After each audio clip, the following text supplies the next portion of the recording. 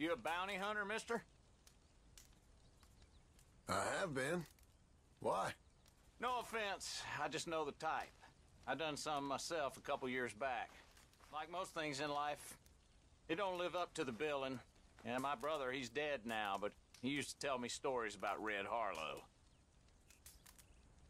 Yep, you probably heard of him. Legendary bounty hunter bringing the savage outlaw to the frontier to justice.